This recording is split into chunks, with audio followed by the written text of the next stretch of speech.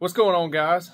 Just want to give a quick rundown of this next hunt. The other night we had some weather and stuff coming through, and I decided to go on a solo hunt. My hunting partners, their schedule really didn't line up with mine. I was free.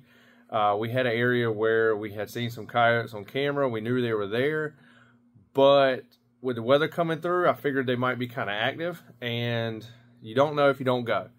My only concern was the area had beans still in the field. All the leaves were off the beans at this point.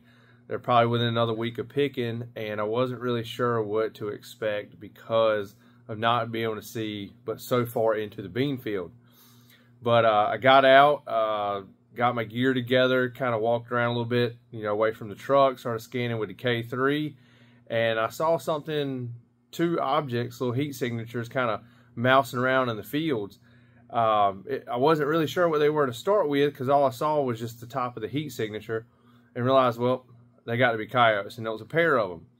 So I got set up, called a little bit, couldn't really get their attention, and then I went to like a serenade, and that's when one of them perked up.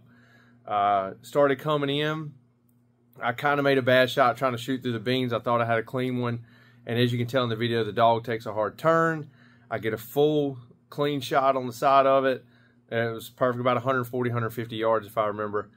And then went, actually it was pretty cool. I don't do it very often, but it helped a lot the other night. Is on the L6, the laser rangefinder uses a laser to zero the rangefinder to the reticle.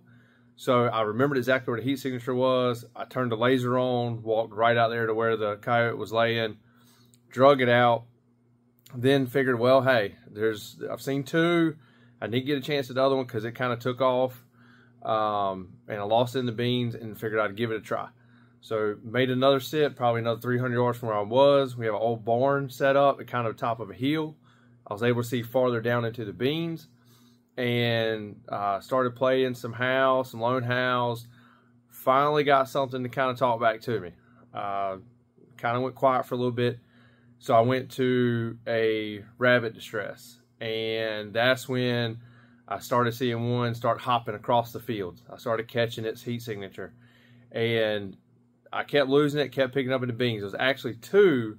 One I could keep my eyes on for the most time. I sped up in there when I was scanning, trying to figure out where that coyote went, and it snuck up on me. That one come in probably 50 yards from me, and was right downwind of the call. I take my shot. You can see the blood fly in the video, and he takes off running. Well, I went down there to track it. Tracked some blood, and then the beans started getting a lot higher, and I started kind of losing it. And I think what happened is that bullet just didn't explode like it normally would, and I'm pretty sure it's just poked a hole right through the side of them. That's not the first time I've seen that happen with this particular one, but I'm pretty sure he's done at this point because I tracked it for a good ways, but I did lose him in the thickness of the beans.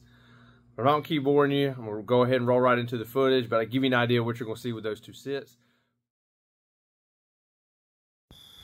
So pulling a solo mission tonight. Wanted to try and get my first single by myself. And I'd say so far it's working out pretty good. We got this guy.